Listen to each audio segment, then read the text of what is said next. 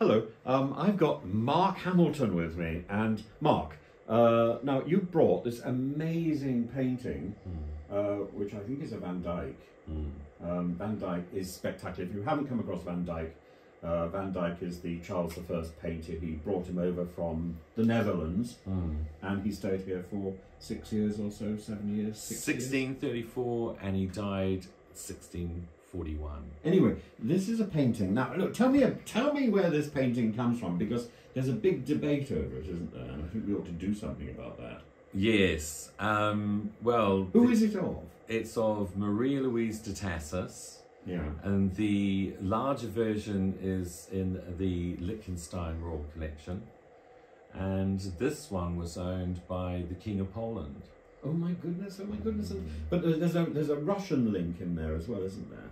Yes. And well, and the painting has survived 3 times. People tried to grab it from Russia. From Russia, 3 times tried to be grabbed by. times. Well, the Russians do that. I mean, I'm sure it was the ghost of Putin. But also hasn't God got an element here? You've made some sort of promise. I made to a God. promise to God that Countess In Polish. Well, to a Polish countess. How lovely. We all do that.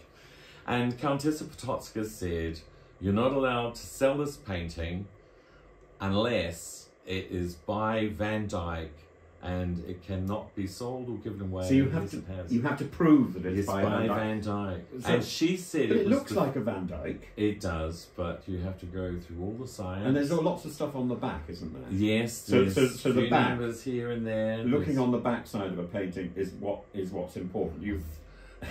I call that the art market mafia secrets. It's sort of they never tell you what's behind a painting. In fact, there's all these little numbers behind the painting and little stickers. Am I right? These little stickers. And it's the stickers which are important, and the numbers which are important, and the number for coming out of Poland, coming out of this place, coming out of that place, and who originally was the. Who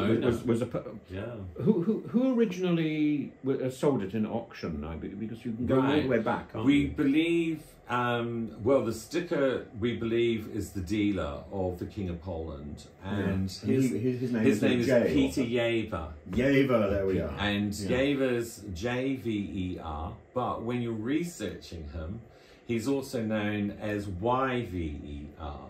So you have to search both names when you're searching all the catalogues and doing all the research. You have to have both. But it's not the art world. I mean, forgive me for sounding a little bit sort of conspiratorial, but the art world isn't very regulated, is it?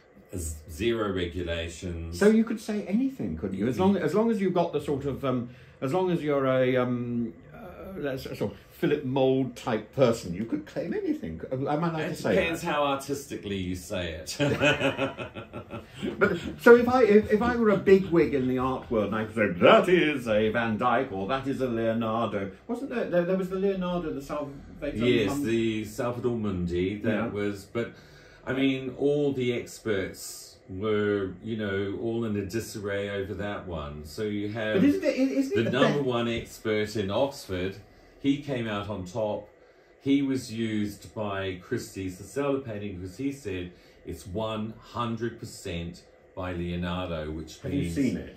Yes. It doesn't look that authentic, does it? Parts of it, I would say, do. I believe one of the other experts said she believes it was 20% by Leonardo and 80% by his assistants. Right. Which still means that Leonardo could have done the outline. But all of these artists had assistants, didn't they? Raphael, I know, had a huge band of assistants who, so particular assistants did faces, other assistants did wings, and Van Dyke had the same background. Totally. But Van Dyke had a. He was taught by. He had a factory. He had a few. I mean, it was a conveyor belt system. It was a Ford motor manufacture system before Ford. And this is the problem with the studios. It's a bit like Andy Warhol, but not as bad as Andy Warhol, not producing as much. Pre-1634, Van Dyke had 2 studios, one with Rubens, Rubens taught Van Dyke everything about... I thought it was Bruegel. No, Bruegel was his younger best friend. Both of them were students. Are we using that in a coy euphemistic Both way? of them were students of You're smiling. Rubens. You're smiling, aren't you? You're Yes. smiling. Yeah. Coy euphemism. Well, they did. Did they? Sleep in the same, yes, Did they really? room and Do we know etc. this? Yes, we do know that. Yes. Goodness. There was the court case of 1662 that For the Bruegel, yes, said he knew Van Dyke intimately. Yes, so they were very good friends. They travelled. Bruegel finished. They travelled to Italy. Yes, they travelled. Bruegel was a fake. Yes. No, he wasn't. He was basically finishing off his father's art. So you say. And he was finishing off... anybody else's art? Van Dyke's where art? he inherited Van Dyke's studio. And he started selling off unfinished works by Van Dyke. And obviously he'd already had 20 years experience of finishing unfinished works by his father. So yes. If I were finishing other people's works, I would be called a fraud. Yes, but in those days there were no copyright laws or rules or regulations. There's still no proper regulations. Didn't the Queen get caught in this just before she died? Yes. But we'll talk about that at a later date. I'm so sorry. Look, no. Isn't it? Don't jump the gun. So not thinking about your wonderful painting, because she does look gorgeous. Yeah. And wherever she comes from, she's a sensation. But surely, if I wanted to send lots of money from one place to another, I just simply say this painting is by Leonardo, and I collect my millions. Yeah, you could do that in free ports and tax-free. And is that what's happening at the moment? There is a lot of art in the free ports I don't want to encourage for tax-free reasons, yes. Yes. I think probably because of the fact that you've had the Liechtenstein leaks, Panama leaks, the Monseca law leaks too. I mean... So people have really stopped using... banks as beautiful things. It's become a form of currency. It has. It is so sad. So we've got a lot of art in galleries. We've got a certain amount of art in stately homes. Yeah. We've got some art, of course, in my front room, and but the majority of art is in free ports. Lots of it. Just yes. Hoarded up. Hoarded up. Nobody will see it. A lot of the times, people won't see the whole of the catalogue resume of many of these artists. It's so sad. Because it is really sad. And I don't want this to end like that. I don't want my painting in a free port. I think what we need to do is to chart the background of this painting. So we're going to tease you with this video, and I think and we're going to do a lot more about it.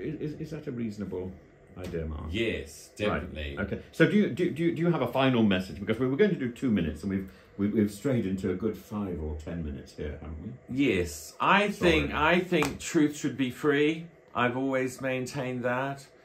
But the problem in the art world is you have to pay for it, and there's a lot of shenanigans. You know, you've got the auction houses, you know, in New York, London, Amsterdam, and they will say one view, and then we have the academia in Antwerp, Brussels, and Amsterdam, and they have all their hierarchies as well, and it's really difficult to, anyway, trust any of them. I mean, I personally believe we should be heading towards artificial intelligence to verify art. And the reason, then you could say yes, what direction somebody's brush was going. Yes, as opposed to these personal things. Oh, it looks mechanical. Oh, it doesn't look free. Oh, it's not like this style or that style. Oh, it's got a different colour of paint. Yes, you know, like Naples yellow. Naples yellow. And the experts are saying that Van Dyke and Bruegel travelled all throughout Italy for 5 years before this painting was painted and never used Naples yellow. Well, have you ever heard of such? But people didn't use Naples. They did. there would have been about, well, we don't know because we have an infrared scan. Naples yellow was a new colour, which was... It started in 1545. It was invented in Naples, and it's like a oil gouache. So you're just mixing... You're mixing egg yolk, mixing it with yellow ochre. So it just looks very creamy. Yes, but light. It's a very light coloured yellow. It's all the highlights of the sleeve. So isn't that the gold. Right. And so about 4% of the 153 masterpieces that have been infrared scanned for it have come up with Naples yellow. So Van Dyke you can't, Naples yellow. Apparently only 10, over a dozen Van Dykes have been scanned for Naples yellow, and then somehow the Rubinianen comes up with this blatant, you know, almost fictitious statement saying that Van Dyke never, ever, ever touched it. He only used tin yellow. And it's such a, I don't know, really an arrogant statement, especially when none of the Van Dykes have been scanned. Most of them refuse to get their collection scanned because they don't want to lose its value. Some of them you can't see them without paying practically £1,000 to go and have a little sneaky look. Yeah, well, they'll only let you have a, you know, to take it further. I mean, Kikirpa, for example, they won't touch a painting unless they know it's got some credibility, and if it doesn't pass the science test in the first week, then they'll just hand it back to you. They won't waste your time, their time, or your money. Yes. So they are quite... So the science side I trust, and that's the science side I want to go for. That's the important thing. Science, when you're talking about verifying any form of masterpiece, if you've seen in Paper and Fortune, this is what they do. But then you've got the other side of professionals that have got their own personal opinions. And which are important.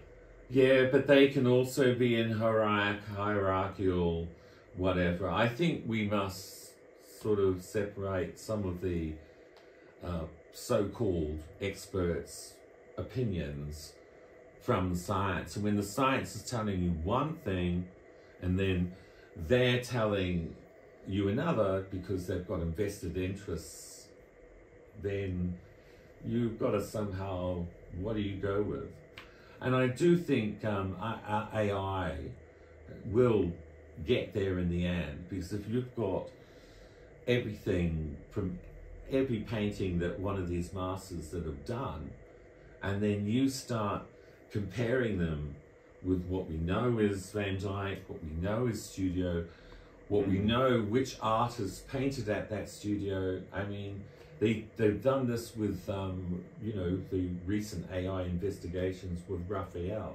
Oh, yes. So not only were they trying to verify a Raphael, but when all the data was going into these computers, so they can tell which figures weren't actually painted by Raphael. Yeah. Perfect. So they can know which is the studio, which is the artist. And this is the problem. Is like I've said, Rubens' studio, Van Dyke's studio, was just a mass orgy of plagiarists and copyists. And there was no copyright rules and regulations in those days. Absolutely, absolutely. Look, anyway, we will come back to this and look at this in a lot more detail over the next few months, and we need to follow this process. And thank you very much, Mark. Yes, I'm 85% nearly there. Only 10% to go, so we're nearly there.